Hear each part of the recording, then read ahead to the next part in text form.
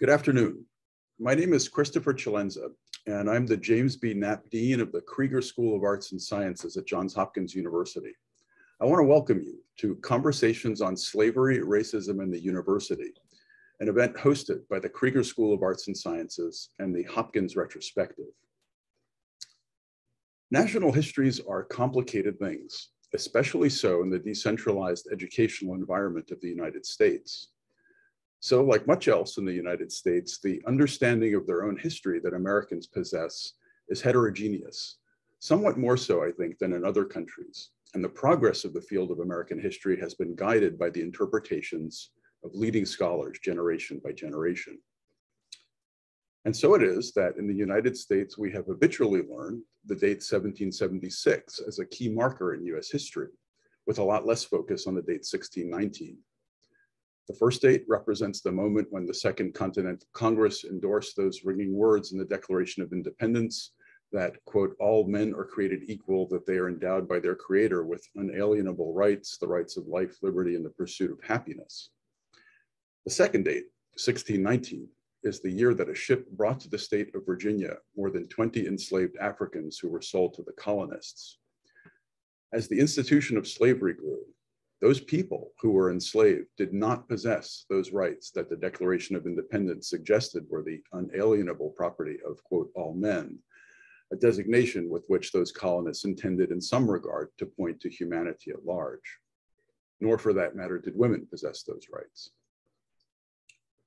All of the troublesome contradictions present in US culture can be seen through the counterpositioning of those dates. The fact that anyone who becomes a citizen from anywhere or any social station has the right to thrive in the United States versus the fact that the color of people's skin can hold them back, even in environments that consider themselves to be enlightened. The fact that a society that is now supposed to be blind to race, gender, and class regularly sees examples of those categories coming together to produce radical inequities. And the fact that what Soika Colbert and Robert Patterson have called the psychic hold of slavery still lingers among Americans of African descent. These contradictions remain. They do not vitiate the ideals that animated the Declaration. In this case, the ideal is that of equal opportunity to flourish for all human beings. If we have a long way to go, it does not mean that the journey is not worth traveling. It means instead that we need to disentangle the knots in which those contradictions are embedded. One place where these seemingly Gordian knots present themselves is in the history of US universities. Since Craig Stephen Wilder's brilliant book, Ebony and Ivy, Race, Slavery, and the Troubled History of America's Universities, we've known that a number of US universities were either founded by slaveholders or benefited by them, or were in some way connected to the institution of slavery. In the wake of that book and other contemporary projects, a number of universities and colleges began researching their own history to see when and how they might have been connected to slavery and racism in their own institutional histories. There's now a group of about 70 of these institutions, of which Johns Hopkins University is a member. And as a member institution, we've committed to telling our institution's history in full. I should note that given that we came late to this kind of work, we can say that we have just begun. Part of this lateness has to do with the structure of the university, which historically has been decentralized to a great degree. However, with the leadership and under the presidency of Ron Daniels, we've made great strides in thinking of ourselves as one university. And so, though we may have come late to the writing of a comprehensive institutional history in general, and attending to our connections to slavery and institutional racism in particular, we've now entered into these fields with energy. Two projects deserve to be highlighted. First, there is the Hard Histories Project, led by our wonderful, multiple award-winning historian, Martha Jones, the Society of Black Alumni Professor at Johns Hopkins University. Hard Histories examines the role that racism and discrimination have played at Johns Hopkins. From seminars with undergraduate students to graduate initiatives to faculty work, Hard Histories represents a buzzing hive of activity, all toward the end of continuing the work into the ways that our university's history had touch points with slavery and racism. Second, there is the Hopkins Retrospective Project, designed to look at our university's history in all of its dimensions. This event today forms part of a suite of events and research projects that seek to deepen our knowledge along the lines sketched above. The intention behind today's symposium was threefold. We begin with general questions of method. How do professional academic historians today handle the sorts of evidence that can come up in the study of slavery? Second, we address work on universities and slavery, including work on Johns Hopkins University and its founder. Third, we want to look forward to see where this work is going, thus setting the stage for future ongoing scholarship on our own university and its connections to slavery and racism. In the mix, we seek to contribute to the national and international conversation on this topic. Ultimately, my hope is that this seminar will play a key role in building a community of scholars who are doing this work, sharing their findings and ideas, and asking deep questions. Let me close by thanking all of our participants for taking part in this event today. I am truly, truly grateful that you're sharing your work and your scholarship with us. And I'd like to give special thanks also to Allison Seiler, public historian and the program manager of the Hopkins Retrospective, and my colleague, Dr. Bess Vincent, the Associate Dean for Strategic Initiatives in the Krieger School of Arts and Sciences.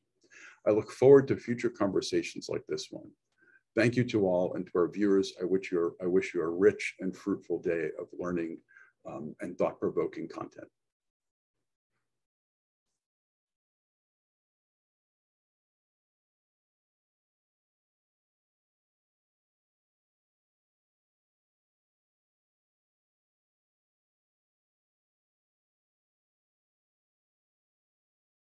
Welcome, and glad that you can be here joining us virtually this afternoon. It looks like it's going to be a really amazing and kind of stimulating afternoon ahead. I'm Sarah Pearsall. I'm a new professor of history here at Johns Hopkins. I recently arrived here from Cambridge University, where I was on the university committee for examining that university's legacies of slavery. I am really glad that this work is ongoing already here at Hopkins, and I'm glad to be moderating this panel today. We'll be hearing remarks today from panelists about the methodologies that they use to approach the difficult topics of slavery, racism, and the university as well.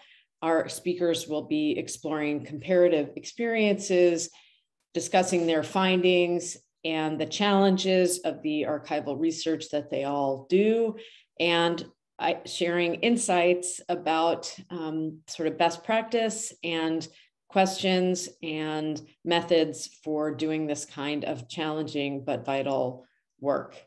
I will briefly introduce our panelists before they speak. And first, we'll be hearing from Dr. Jessica Marie Johnson.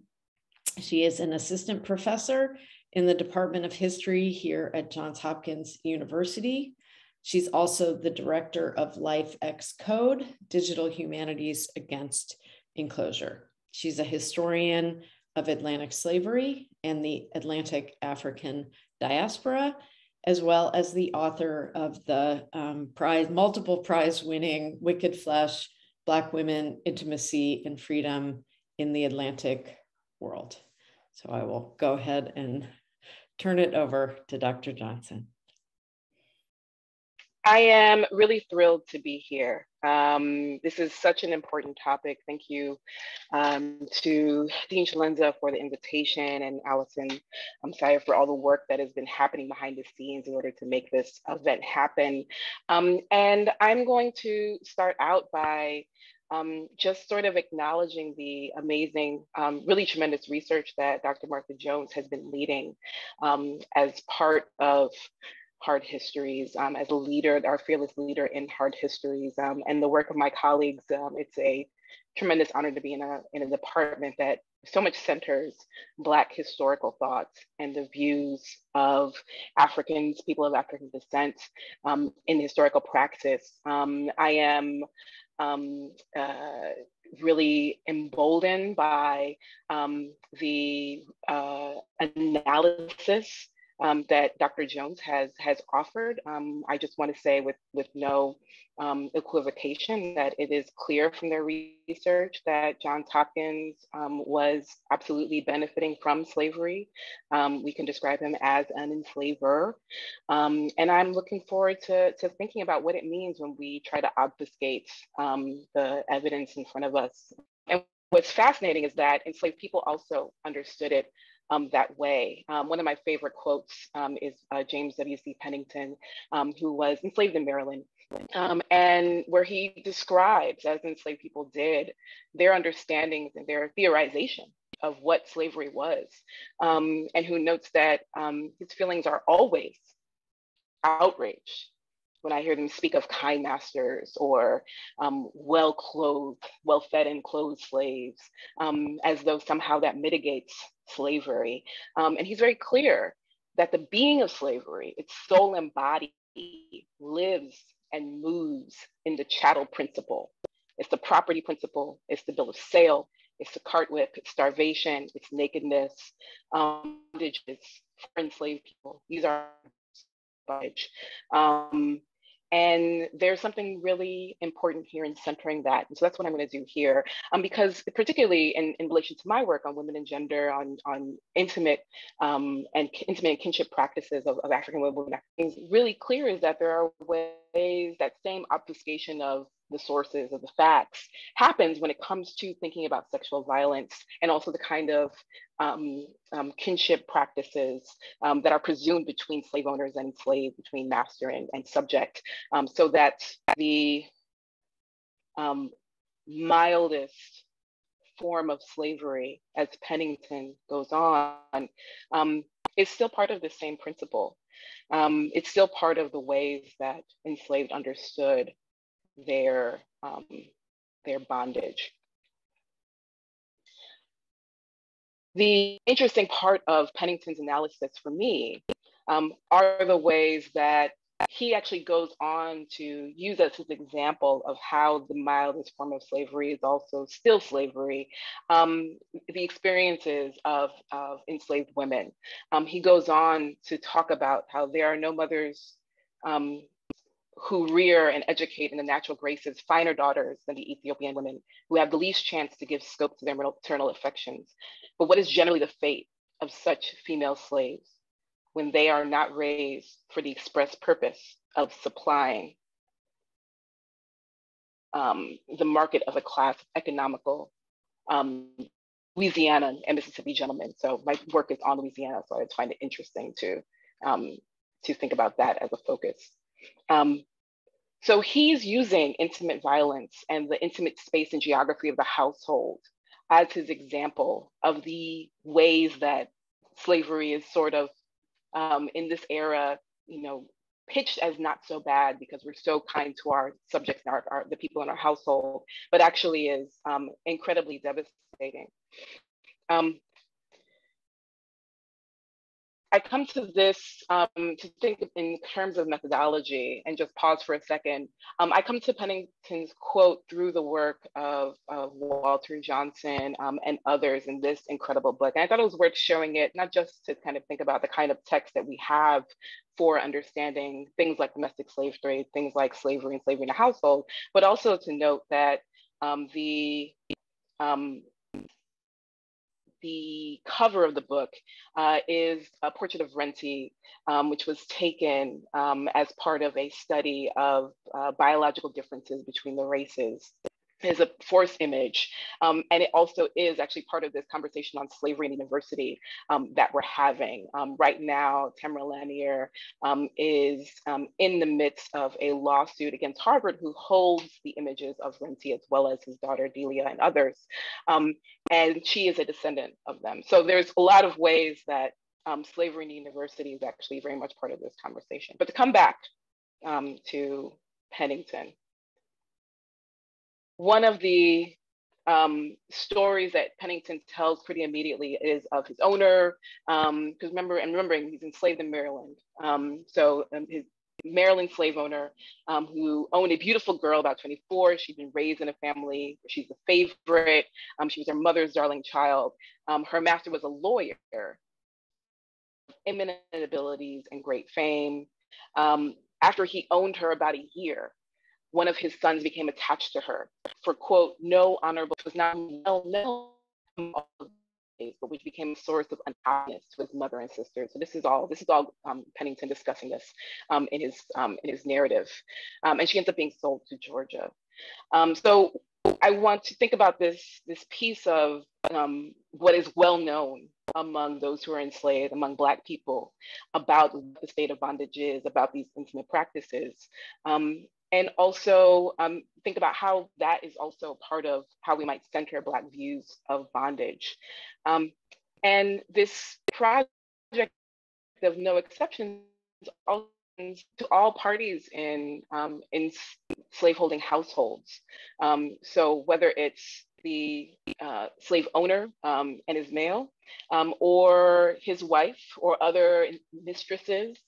We have a quote here from Dr. Thavoli Glimp talking about the ways that female slave owners and wives of slave owners were also no exceptions. We're also part of the terror and heart of slavery that resided in this intimate and pretended fraternal relations between masters and slaves, Black and white. The really powerful work, again, thinking of methodologies and texts we might take away from this panel on enslaved and domestic work.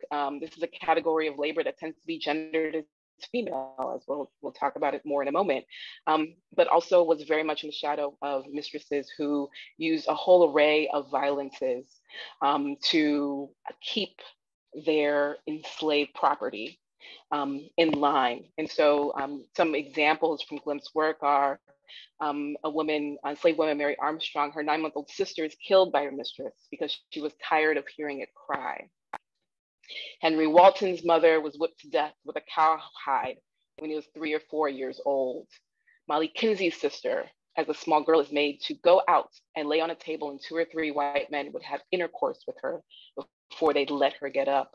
These are just fragments of the stories that are discussed and told among enslaved people. These are Black views of bondage.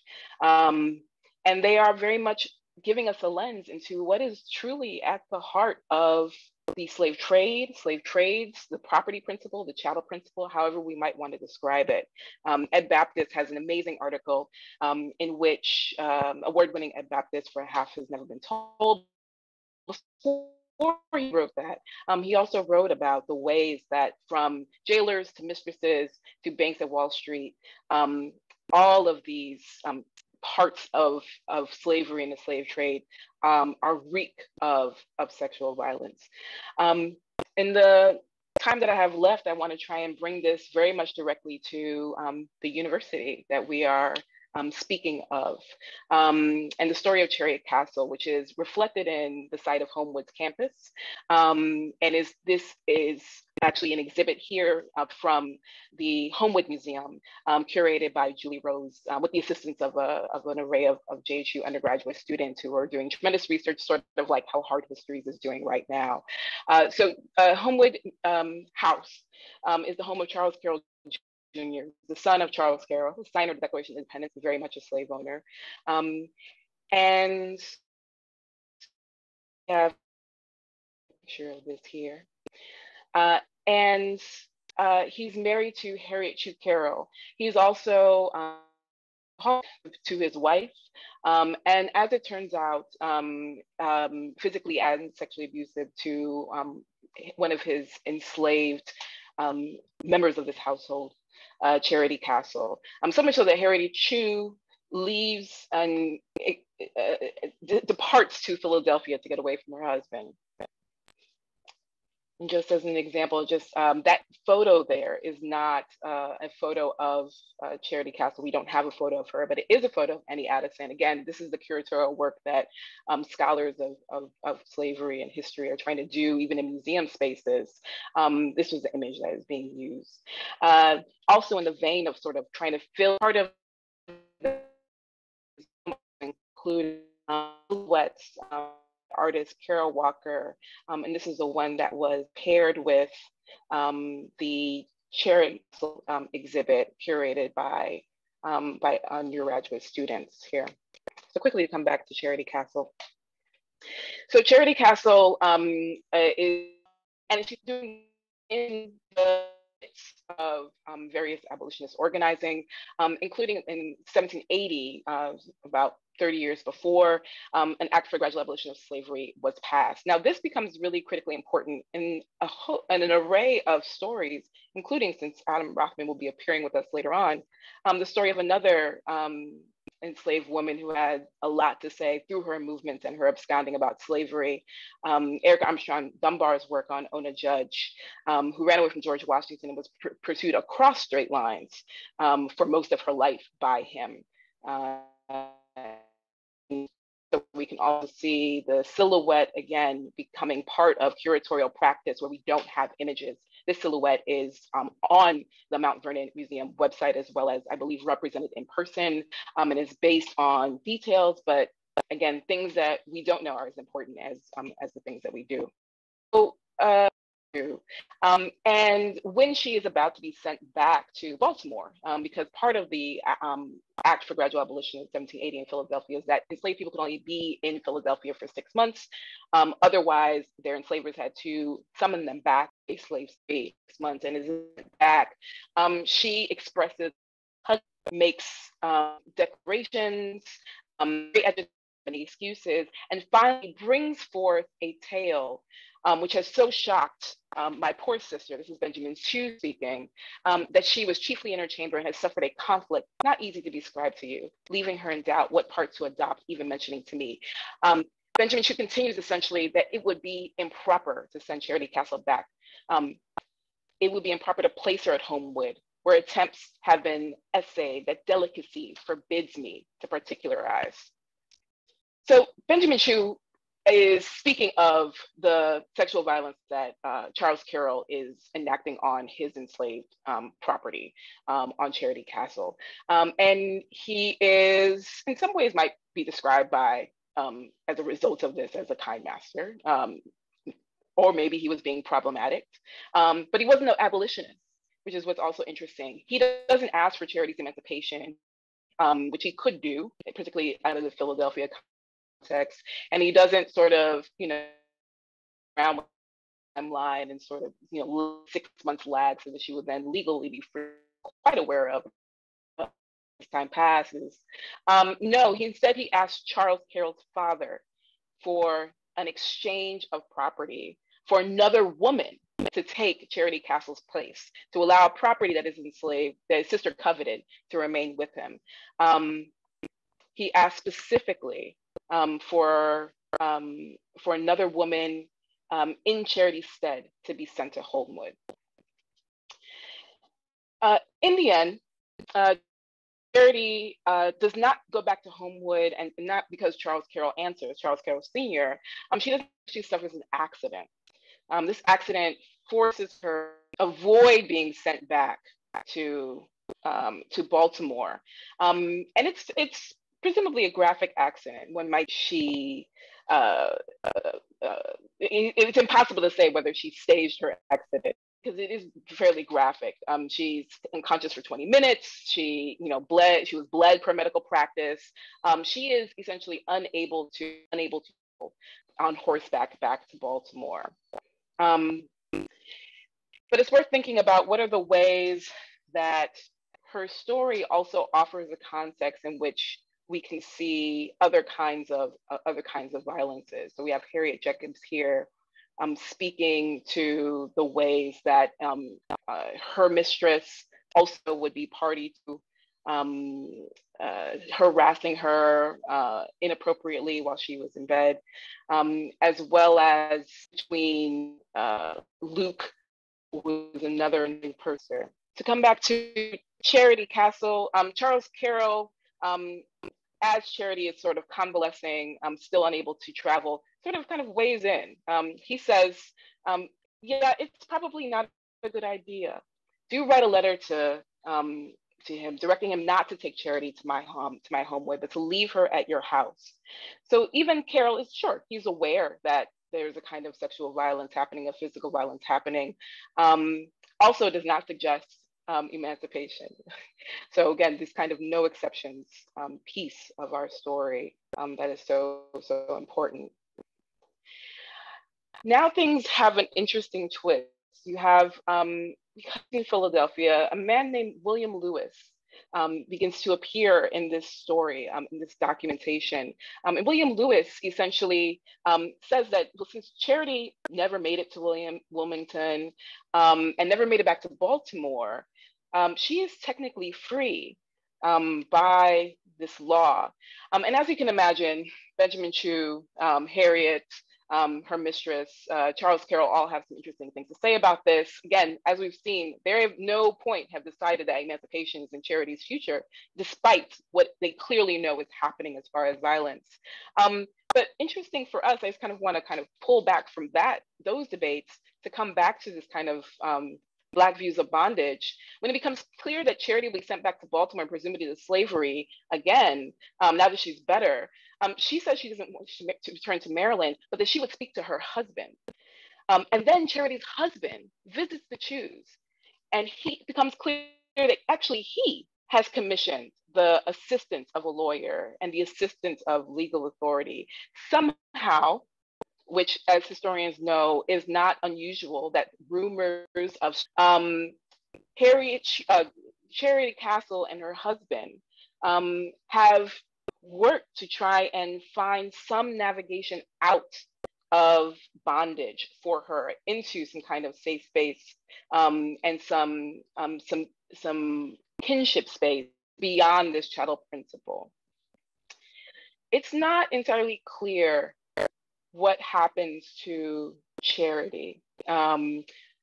Charles Carroll Sr., Benjamin Chew, William Lewis have a kind of back and forth in these documents, very much about whose property is Charity, is the law, the abolition law, does that apply? Charles Carroll Jr. himself even weighs in. He says, "I care not what becomes of the unhappy wretch."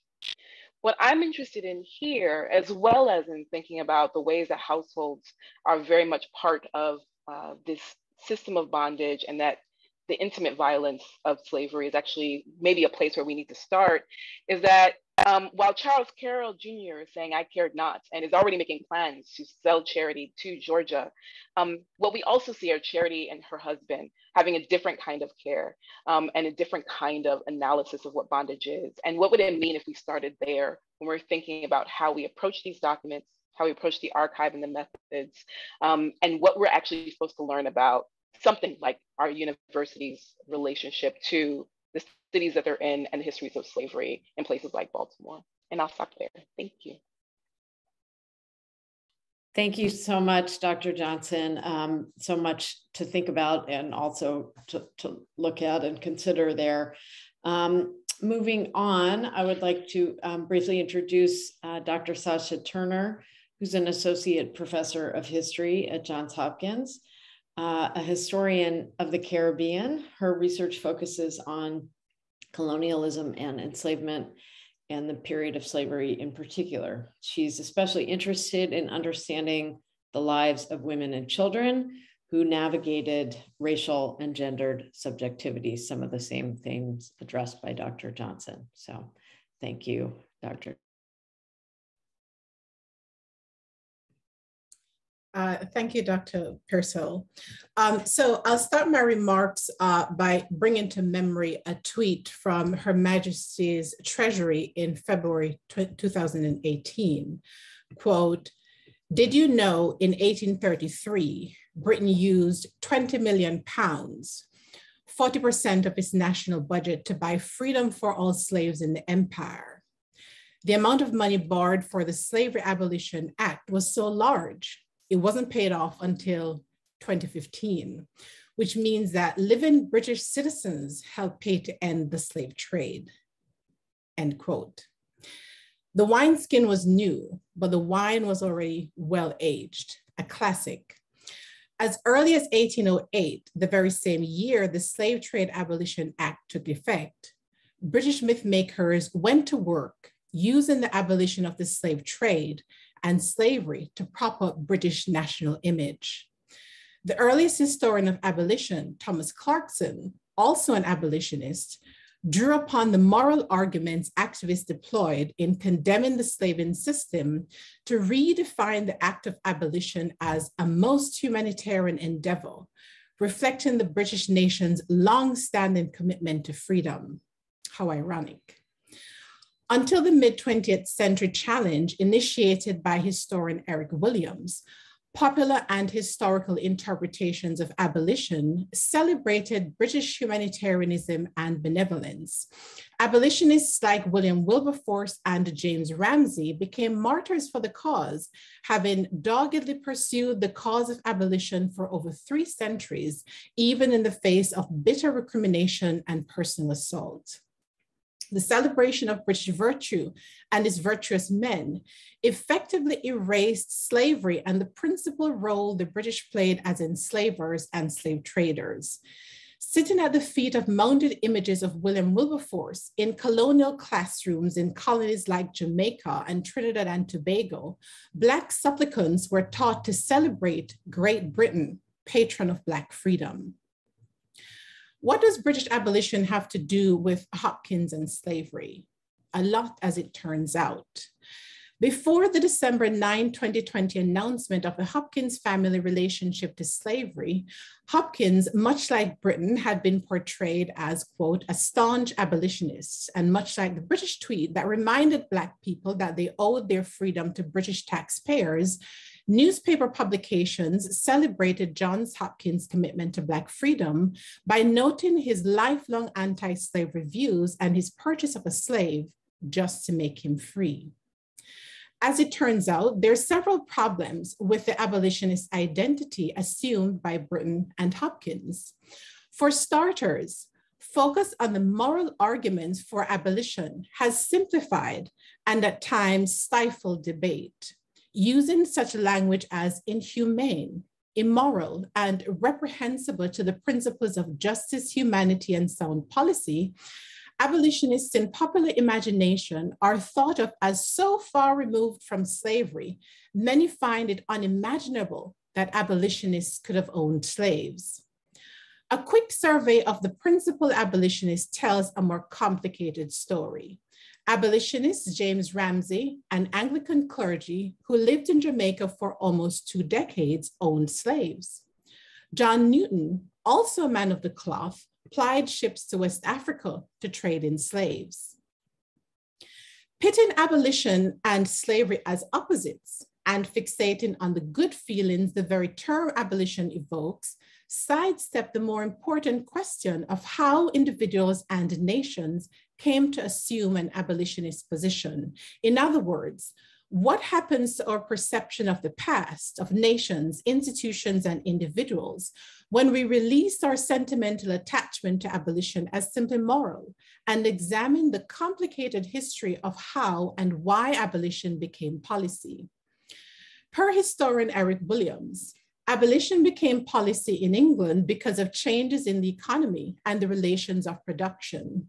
Until the end of the 18th century, British West Indian planters enjoyed a protective monopoly. The British government ensured a guaranteed market for West Indian sugar by prohibiting the importation of tropical commodities from outside the empire. Before Britain's Industrial Revolution, industries with secondary interests in the West Indian sugar and slavery system supported their monopoly because of its trickle-down profits to their own industries. With the rise of industrialization, industries that previously supported the monopoly now called for free trade. Sugar refineries, for example, were no longer content with the monopoly guaranteed supply of sugar from the British West Indies. They wanted the cheapest sugar, which sometimes came from outside the British Empire. Across British industrial towns and commercial centers, the call was the same: free trade. In this instance, abolition was hardly sentimental. It was simply a business decision, a deal facilitating the industrial transformations afoot in Britain. As Eric Williams succinctly puts it, British capitalism destroyed West Indian slavery. In revisiting the history of Johns Hopkins, it is not enough to claim simple histories of him or his family as abolitionists or slaveholder. As the British case has shown, we must strive for a clear understanding of the particular relations between Hopkins and abolition, rather than opt for the easy feel-good moral story that bolsters a national and institutional image at the expense of historical veracity. That the Hopkins family's abolitionist politics was linked to Quaker roots is unsurprising. The Quakers played a central role in sustaining and initiating the first anti-slavery movements. As early as the 1760s, the Quakers at its London yearly meeting moved to disavow Quakers still engaged in the slave trade.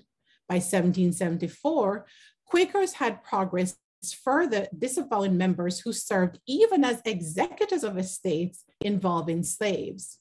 Friends were required to manumit slaves at their earliest opportunity and treat Blacks in their household the same as white servants.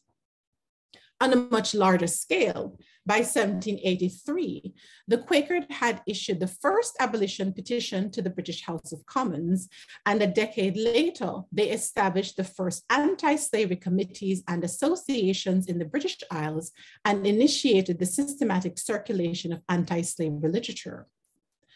While it is important to recognize the unpopular steps taken by the Quakers to secure freedom, it is equally important that we understand how and why they came to disavow an institution from which they had benefited and that remained an economic staple. Quaker abolitionism was neither monolithic nor static.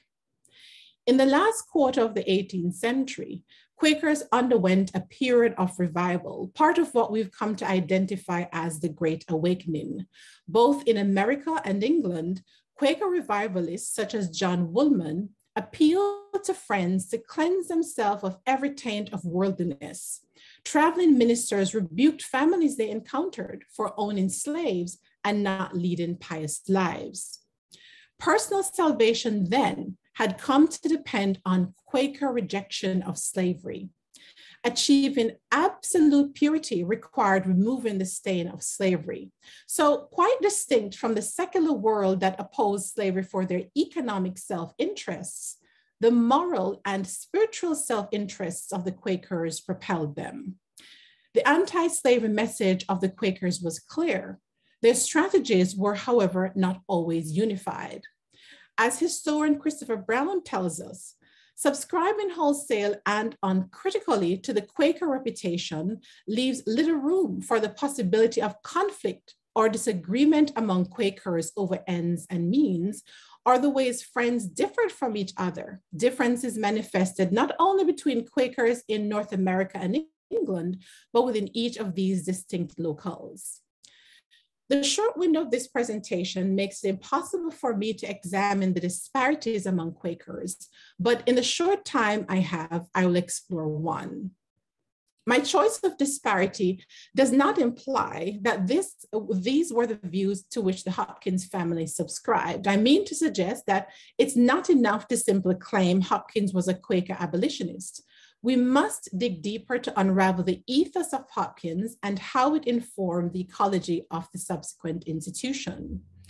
From Christopher Brown's work that charts the long history of abolition, including the evolution of anti-slavery Quaker ethic, we learn that the views of the 1750s and 1760s were radically different from those of the 1780s and 1790s, and again by the turn of the 19th century.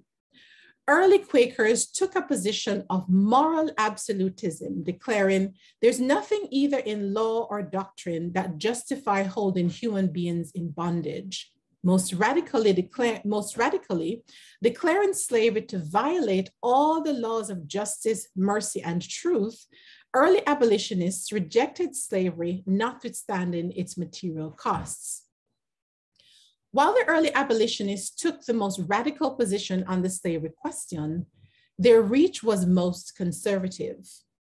Except for a few individuals like Anthony Benzitt, Quakers did not push for systematic changes through the colonies or empire.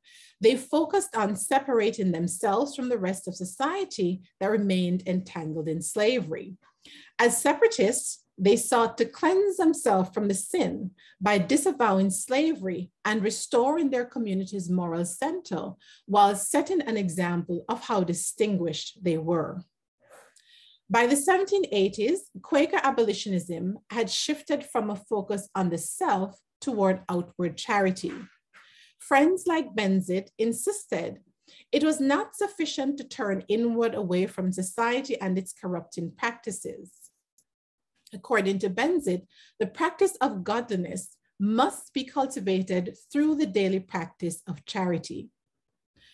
Following the 7 Years' War, American Quakers felt greater the urge for spiritual rebirth and a cleansing that extended beyond their communities to the colonies and empire as a whole.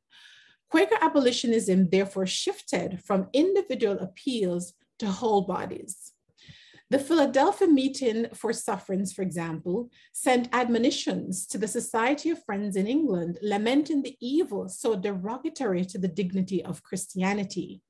They called upon fellow friends to do more than withdraw and separate themselves. They called upon fellow friends to manifest their purity through their philanthropic and charitable engagement with the world, including support for abolition. Thus, we see not all abolition were created equal. Abolition for industrialists secured material self-interest, while abolition for Quakers validated their spiritual sense of self. Let me wrap things up by taking us back to the present moment. In an often quoted or sometimes misquoted essay, The Case for Reparations by Ta-Nehisi Coates, we read that the Quakers were among the earliest supporters of reparations, having made membership contingent upon compensating one's former slaves. In 1782, Coates further notes, the Quaker Robin Pleasance emancipated his 78 slaves, granting them 350 acres, and later built a school on their property and provided for their education. The individual actions of one slaveholder suggest one possibility of reparative justice.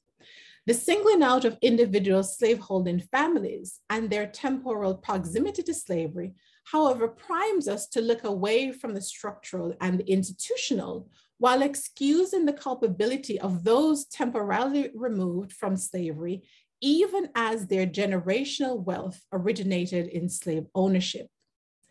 It is no small thing that for most of the 18th century and possibly before, White's Hall Plantation, where Johns Hopkins was born, was cultivated by an enslaved workforce held in bondage by the Hopkins family. Even as a self-validating impulse of individual Quakers motivated them to gradually free people over whom they claim ownership, the initial wealth generated from the forced labor of African-descended people cannot be overlooked. The grossly unequal starting point of Blacks and whites in America hardened over generations. Enlarged at a macro scale, the British example is again instructive. As Eric Williams summarized it, the triangular trade gave triple stimulus to British industry. The Negroes were purchased with British manufacturers, transported to the plantations. They produced sugar, cotton, indigo, molasses, and other tropical products, the processing of which created new industries in England, while the maintenance of Negroes and their owners on the plantation provided another market for British industry, New England agriculture, and the Newfoundland fisheries. By 1780, there was hardly a trading or manufacturing town in England which was not in some way connected to the triangular trade or direct colonial trade. The profits obtained provided one of the main streams of that accumulation of capital in England, which financed the Industrial Revolution. To reckon with abolition then, it's to grapple with its many fault lines, resisting the tendency to see it as a trans-historical phenomenon in which benefactors encountered a mighty prejudice and simply conquered it. To seek the truth requires a willingness to recall and remember not just parts of our histories that make us feel good, proud, but perhaps more importantly, it requires that we recount the hard past we'd rather conceal.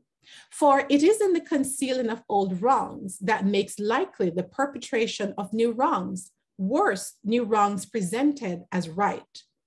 The problem of the moral climate created around abolition is that it easily becomes a tool to paper over and justify atrocities. In the case of the tweet with which I opened, it was deployed at a time of the resurgence of British nationalism and its violence toward former colonized subjects migrating to England. And before that, abolition was a means by which Europeans in the 19th century claimed trusteeship over Africa. Reconciling the past requires honest recounting of the past, including the parts we wish to conceal. Thank you. Thank you so much, Dr. Turner, for that thought-provoking and fascinating discussion. And I'd like to introduce our final speaker for today, Dr. Nathan Connolly, who's the Herbert Baxter Adams Associate Professor of History at Johns Hopkins University. He's also the director of the program in Racism, Immigration, and Citizenship. His scholarship deals with issues of racism, capitalism, politics, cities, and migration in the late 19th and 20th centuries. He's particularly focused on people's notions of family, property, and citizenship, both in the United States and in the wider Americas. So, Dr. Connolly. Thank you. Thank you very much. I trust folks can see things in here. Okay, quick thumbs up. Okay. Funny things can happen on the way to an apology. Like you, I saw our university's December 2020 announcement about new evidence and continued research tying chattel slavery to our institution's abolitionist founder, Mr. Johns Hopkins. We even had pictures, Hopkins, the enslaved. And perhaps like some of you, I just assumed that some kind of apology was forthcoming. We'd seen apologetic statements come out of the University of Virginia, Georgetown, and other schools, Yale, just last month. Upon news, a flare of emails and emojis shot up among us history nerds. But mostly, I went about my business the way much of Black Baltimore did, with something of a group shoulder shrug. Shrugging, but nonetheless expecting. Expecting, to be clear, ain't the same thing as waiting for. To be clearer still, I place little stock in institutional mea culpas for reasons I'll get to in a bit. Suffice it to say, I wasn't the only person who suspected some kind of collective pronouncement of contrition might be on the way. Reportage and opinion pieces embracing the new evidence spoke frequently of the time and need for a racial reckoning. There were also contrary views in the wake of contrary research. These characterized the initial poignancy of university leadership as tantamount to an apology, and perhaps the onset of a kind of schoolyard weakness. Quote, the university flinched, unquote. That's how one emeritus history professor put it. Even the document that deserves much credit for the fact of today's meeting, the Seeking the Truth report by Sidney Van Morgan et al., situates its central claims in direct response to the revised university's messaging on Mr. Hopkins's life and times. Now, much of the ink spilled of late about Johns Hopkins and slavery purports to be about proper methods and exact terminology. It matters to us, I've learned, whether we call Mr. Hopkins a slave master, slave owner, slave trader, a holder of slaves, or merely the owner of a household with slaves in it. But one doesn't have to read very far into the debate over slavery and Hopkins, the did he or didn't he, to see that this isn't about slavery at all. To my reading, the deep apprehension shooting through the Hopkins slavery debate is about our ongoing Gilded Age search for moral benefactors and historically flawless philanthropists. Even more fundamentally, it's about whether Johns Hopkins University is good to and for Black people. Both remain open questions, or better, ongoing questions. They can never be answered by an apology. Such questions, I argue, also make the debate around Hopkins, the man, and the university an expression of what W.E.B. Du Bois once called the propaganda of history. For my remarks today, I'd like to reframe the terms of the debate by reconsidering Du Bois and treating him as something of an unintended architect of what I'm calling for today's proceedings a Hopkins historical method. Here is Dr. Du Bois at his home in Baltimore, 2302 Montebello Terrace, roughly 4 miles from the Homewood campus. He's already deep into his eventual 95 years of life and a corpus of more than 4,000 published pieces that included 16 books on sociology, history, and politics, 2 autobiographies, and 3 historical novels. Dr. Du Bois remains arguably the most prolific and impactful intellectual the United States has ever produced. In his magisterial 1935 book, Black Reconstruction, Du Bois used the propaganda of history concept, in part, to admonish Johns Hopkins University for its systematic exclusion of Negro students and for the role JHU's historians played in advancing the country's broad ignorance about Black life and politics. I submit too, however, that Du Bois's perspective becomes critical in personal terms because he's the JHU affiliate that never was. Du Bois owned the house at Montebello Terrace more than 10 years. His daughter Yolanda taught at East Baltimore's Dunbar High School, but no evidence I've seen to date suggests that W.E.B. Du Bois ever stepped foot on the Hopkins campus. Du Bois's encounter with Hopkins affiliates and his apparent lack of encounter stands in for the vast multitude of Black people who have been diminished, excluded, and disaffected by the racism of this university. His experience, like that of the wider Black Baltimore, reminds us that a Hopkins historical method requires attending to those here present and embedded and to the distant and disaffected. Back in 1893, at the start of Du Bois's academic career, he's on a scholarship from the Slater Fund, a white philanthropy aimed at the descendants of slaves to pursue a PhD at the University of Berlin. In 2 years' time, Du Bois writes a full doctoral thesis in German. The Slater Fund, however, refused to cover Du Bois's final semester of coursework. He's subsequently forced to take his PhD at Harvard, an academic backwater compared to Berlin at the time. The president of the Slater Fund, Johns Hopkins University President Daniel Coit Gilman. Gilman stood impressed by all the positive testimonials the budding scholar had received from his professors at Berlin. But if the point was to prove the merits of the Negro, which for white donors was indeed the point, then Du Bois, by Slater trustees' estimation, had already done that.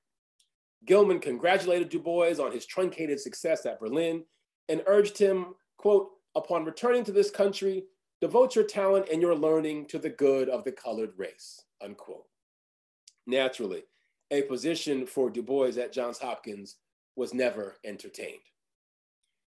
We may never know the depth to which Du Bois blamed JHU's president for his aborted German doctorate. We do know that the year after Gilman and the Slater Fund board denied Du Bois funding, Du Bois wrote a short story, his first. It's about a professor, a quote, sometime fellow at Johns Hopkins University, unquote, who blocks the appointment of a Black faculty member from a fictional university. Now, in the story, Du Bois saves his most acidic lines for university leaders who manipulated Gilded Age donor culture. Quote, you can never give such devils credit for even their good deeds, but are always forced to look for the string, to ferret out the scheme back of every wave of philanthropy, unquote. Du Bois's opaque frustrations demand we embrace a historical method that can properly read Gilded Age race relations. We need to understand at minimum how the presence and later absence of federal protection and robust educational funding for Black people actually changed the material and discursive workings of racism. Reconstruction brought Black people political power and greater autonomy. The historian Allison Hobbs notes too, a downtick of African Americans compelled to pass for white during these years. once Reconstruction ended, Black folk everywhere were left largely to the whims of white capital. Black self-determination was still a thing, certainly. Black pride and self-defense, very much a thing. Still, you can't explain the transactional racial politics of Booker T. Washington, or even the tone of the anti-lynching crusade of Ida B. Wells, with its constant entreaties to British sympathizers, without understanding how, in the absence of militarized government protection, Black people courted white capital and pitched their arguments in a register consonant with white public opinion.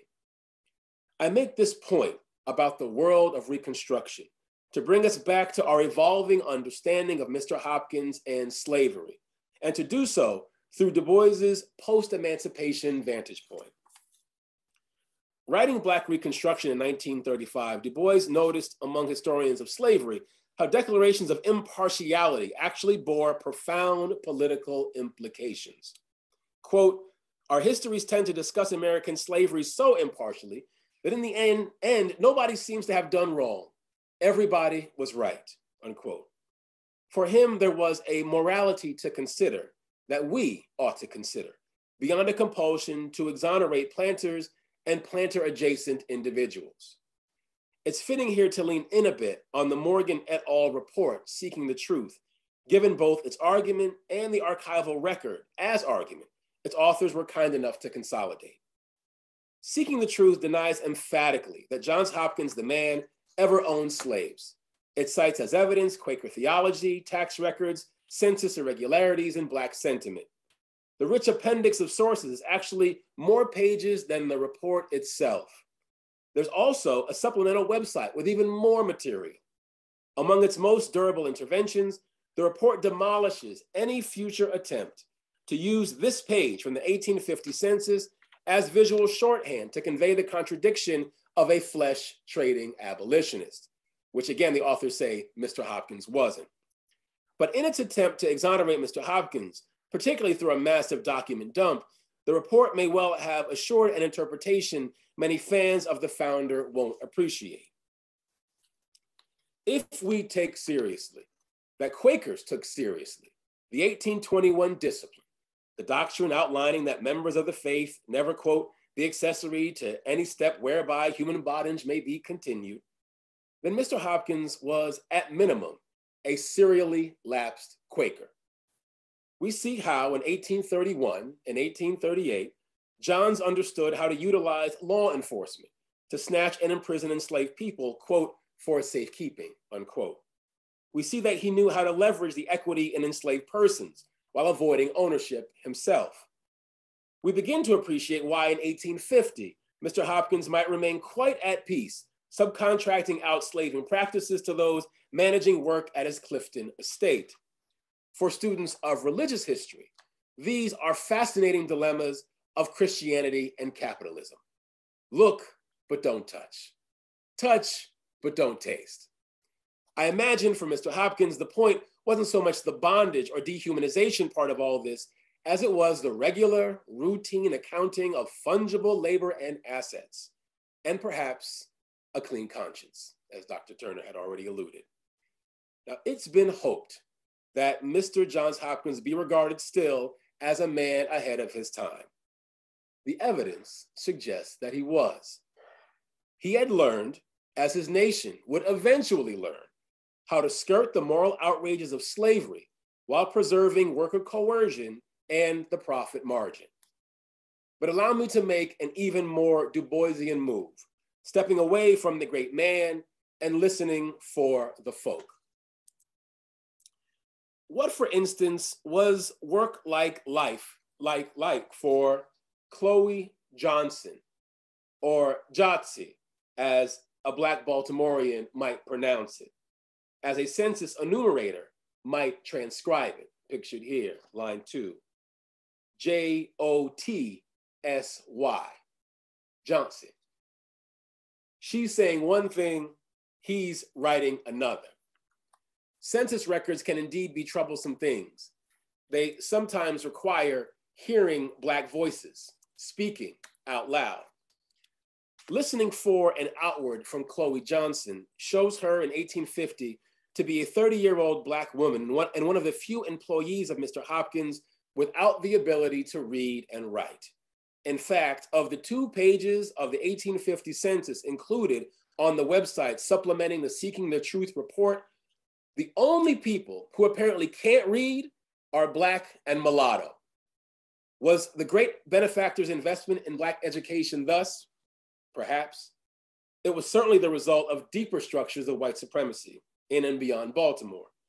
Regardless, Chloe Johnson still worked for Mr. Hopkins when he died in 1873. And incidentally, the 1870 census lists her again and all Black occupants of the Hopkins home as unable to read or write. If we know nothing else, we know that Mr. Hopkins gave Miss Johnson $1,000 in his bequest, the equivalent of $24,000 for roughly a quarter century of work. We might also say with a great deal of certainty that none of us here would trade our own or our children's ability to read and write for $25,000. It's these kinds of trade-offs made under white whims that contribute to Black experiences of exhaustion and disaffection. And we run the risk of missing the analytic power of such disaffection if we lean too heavily into conventional archives or fetishized documents, be they slick screenshots or hulking appendices. Over the last several years, I've interviewed scores of Black staff, former Black graduate students, past and present Black faculty, and combed volumes and volumes of the JHU newsletter, the campus paper, all in an effort to document how even the most lofty intellectual agendas thrive on Black disaffection and remain bound to institutional politics of desegregation. Conducting this research affirmed for me just how much and how little of the university's racial history makes it into the available documentary record.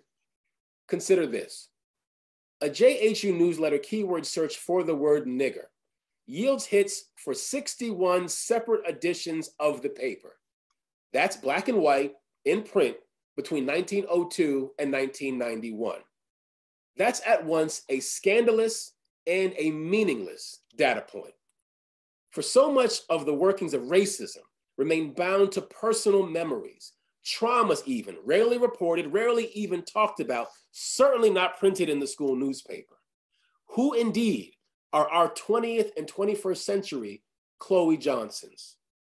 Last month, I sat for a 2-hour interview with Adrienne Israel, the first Black woman to graduate with a history PhD from Hopkins.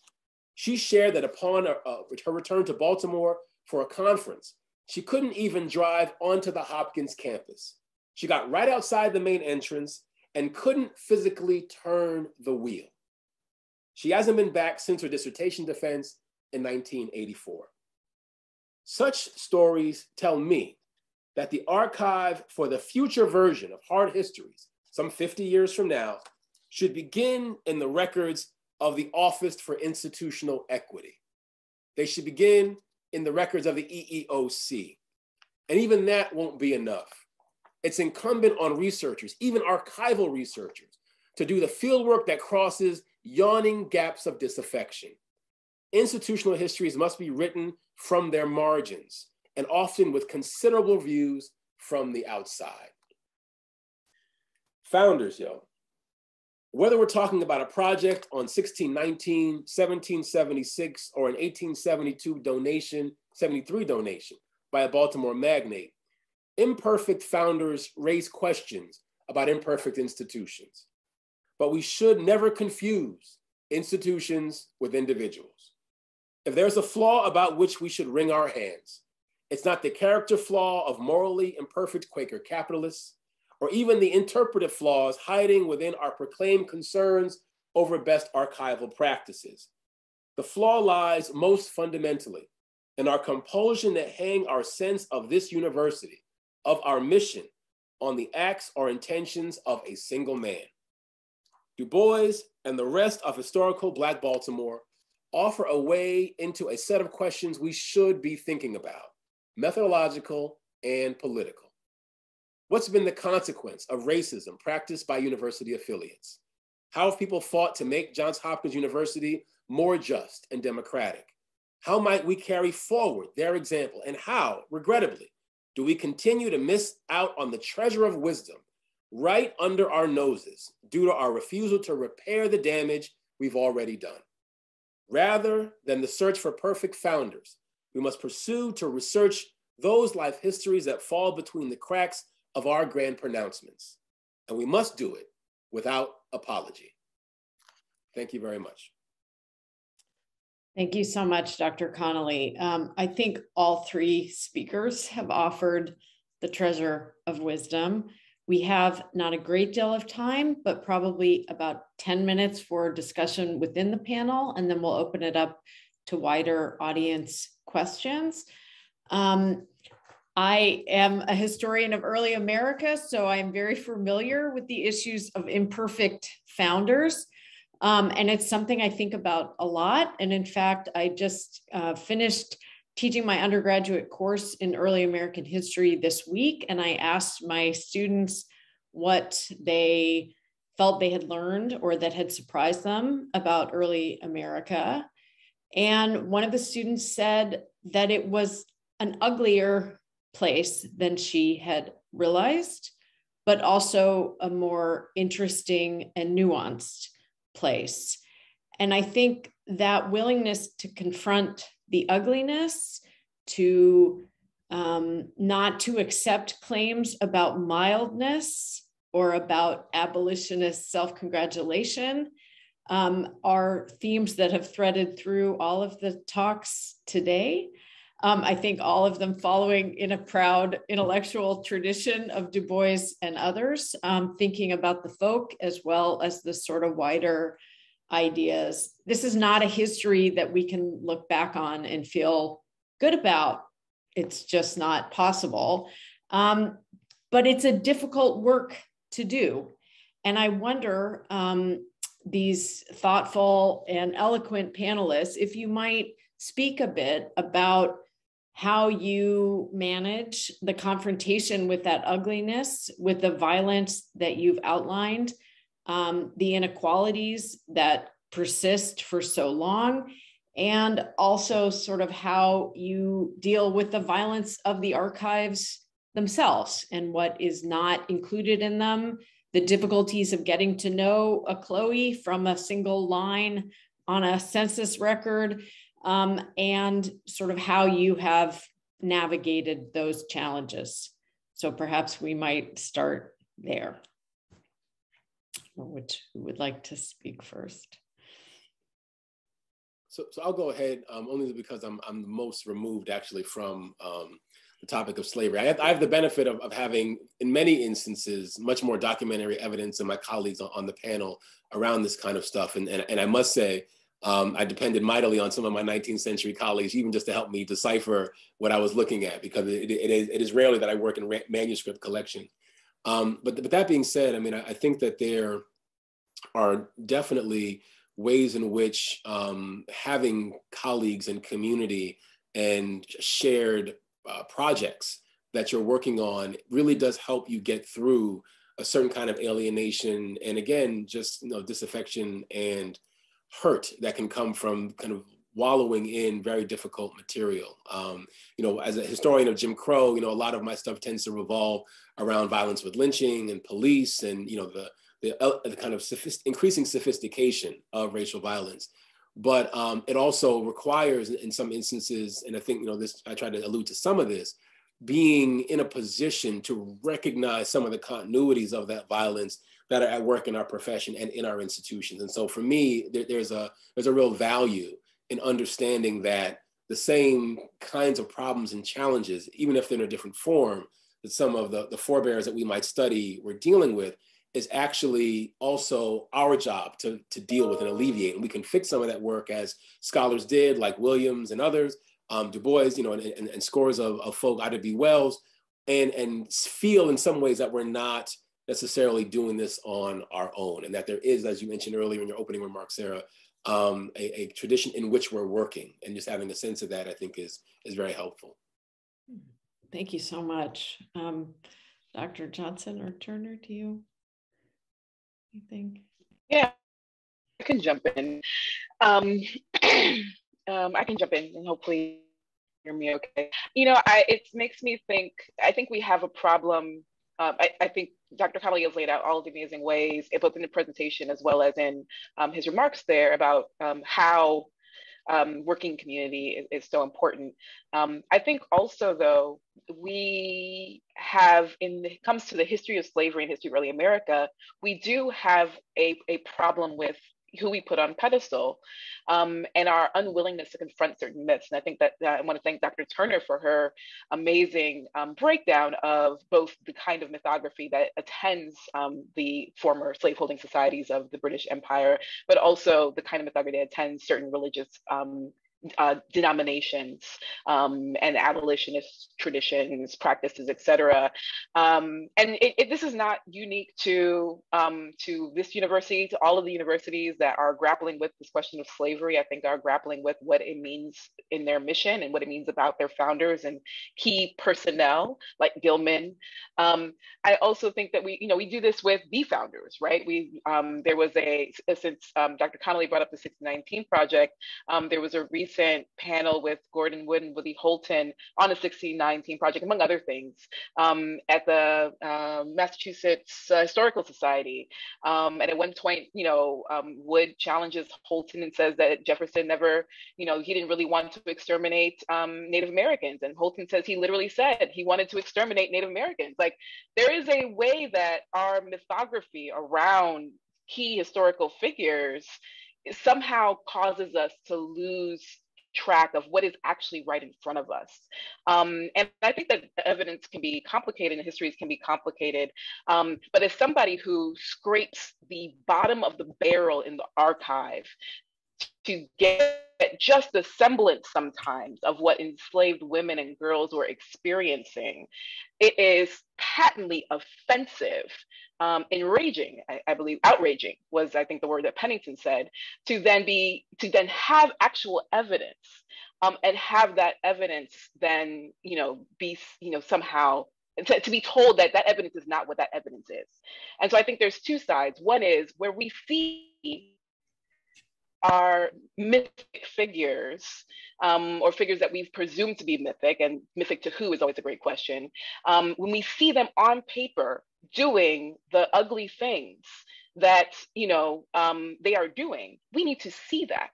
And where we do not see enslaved women, for example, enslaved people, where the lived experiences, the kinship networks are do not appear, we actually also need to see, and if a place where we are going to draw gray conclusions about evidence, it should not be where because our so-called founders, in whatever way we describe them, are doing something that we would rather not see. It should be in the realm of excavating Black life and humanity. So, thank you. Dr. Turner, would you? Sure. I could just add a few things. So I sometimes sort of get a little squeamish when we sort of talk about the violence of the past, because sometimes it sort of assumes a discontinuity between the past and the present, which is that we've been so far removed from that violence that the violence with which we're confronted in the archive, it's supposed to be shocking. And in many respects, it's not. There are different levels of violence, yes, between the 18th century world of slavery and the contemporary world in which we live. But if we play back any one of those clips from the murder of George Floyd, we can sort of see that the presumption that we are living in a moment far removed from the violence of the past is really not quite true. I think the other part of the sort of violence that I think of is the ways in which sometimes the assumptions that we make about what kinds of violence exist, it goes beyond the physical. One of the sort of points of my own work is to think through the ways in which enslaved women, for example, were incentivized to bear children. And we don't think of, incentivize women to bear children in violent terms, but these are, pretty violent terms, right? So the very terms, the very way in which we're conceptualizing violence, we're conceptualizing the treatment of Black people's past and present, we also need to update those terms. That said, the archive is a ticklish place for us historians working on the 18th and 19th century. We all know very well just how fragmentary the evidence actually is, and how much we sort of have to work in piecing together from the very little that's there. And part of historical methodology has to be in conversation with the fragment, which is we cannot sort of present perfect histories. We cannot pretend as if we're presenting whole histories. The conversation has to also include the nature of the archive, the violent nature of the archive, to sort of pull in another recent work done by Marisa Fuentes, which sort of shows us that the very discipline of history itself is quite a violent endeavor. So I think part of our conversation has to also shift with the kinds of terms of the debate, of the discussion, and the ways in which the discipline in which we're engaged in that privileges certain methodologies of knowing in and of itself also reproduces the violence of the past. Thank you so much. We have limited time and we have a lot of questions. I am going to start with sort of some of the those with kind of a wider implication or take up. One question is, what advice might you panelists offer to other university communities engaging in this research? And what do these reflections and archival discoveries offer for the future, as a kind of linked pair of questions?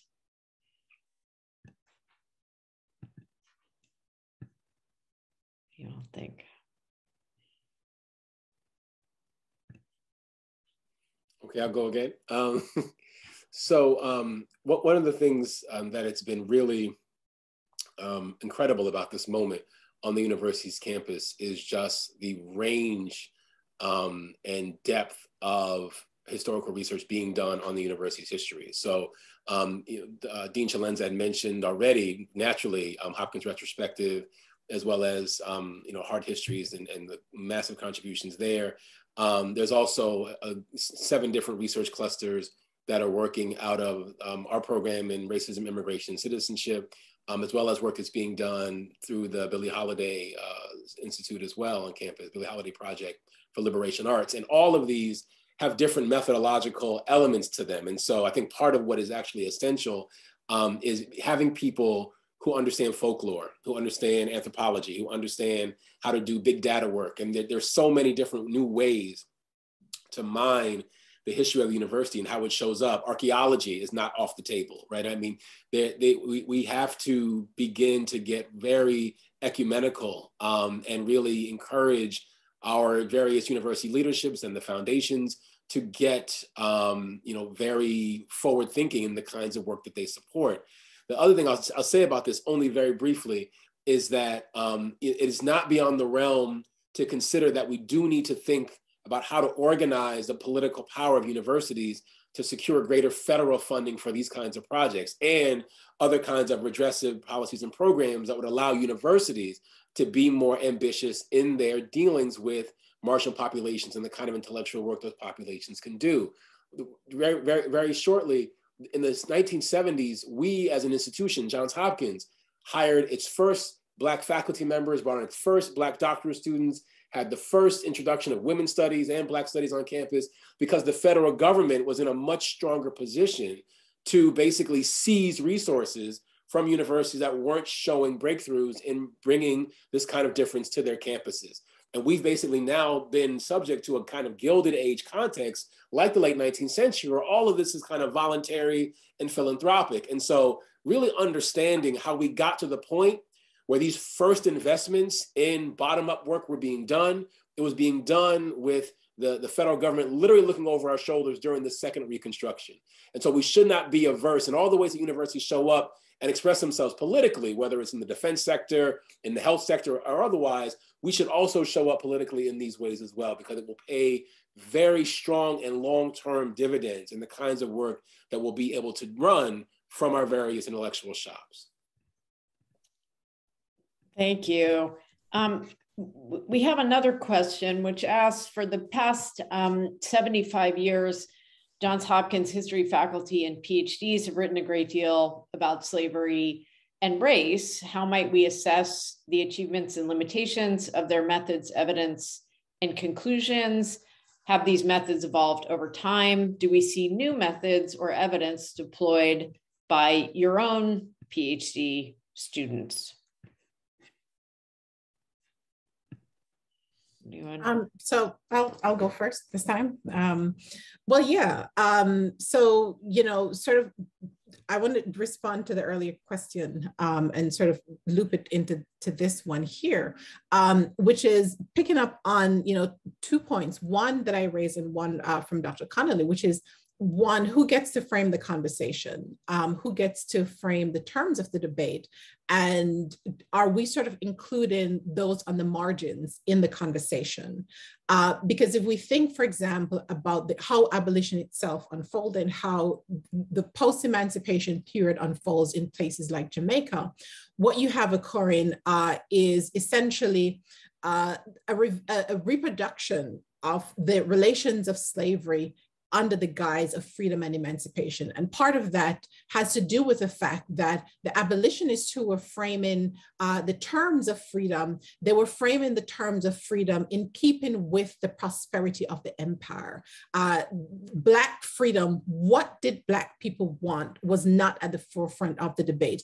If we think about the long struggle for abolition, the long struggle for emancipation, we know that from the moment people of African descent were enslaved, they were always calling for freedom. But when we think about abolition, their voices get marginalized. Their voices are largely stifled. And I think that fits into the second question, which is the kinds of methodologies that are needed to get to those voices.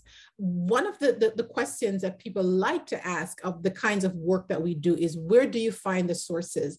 And it's the same sources that we're all using. But when we democratize history departments, where we have individuals who ask different kinds of questions of the same sources, then the kinds of answers generated are bound to be different. A case in point, again, is the subject of abolitionism, where those who are part of the empire, those who are invested in the working of the empire, and the subsequent historians, they told a very different story, a story that celebrated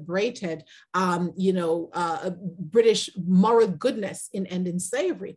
But the moment you had scholars from the Caribbean, like Eric Williams that I talked about, who understood that there was a difference between what the Imperial Center said and what it actually did. They understood that the kinds of questions that you take to the sources are going to yield a very, very different set of responses. So if we look to the research that has been coming out really since the 1950s and 1960s, that coincides both with the independence and decolonial movements of the Caribbean, that coincides with the Black Power movement, the Civil Rights movement, the women's rights movement of the decades of the 20th century. And today, the sort of shift in politics as well over how we think about gender in the archive, the kinds of questions are different. And this is what we get when we democratize history departments, where it's not the old white boys who are asking the same questions, but the people who are asking the questions are actually different. They're actually essentially coming from the margins. And that's where we really get to see a different perspective of history. Thank you so much. Is there anything the other panelists would like to add to that? We have a deceptively... I think I will. Oh, you will. Okay. No, please. I can always pull it. So we have, I think what'll probably unfortunately have to be our last question, which is deceptively short and simple, but actually quite significant, which is why does knowing about these histories matter.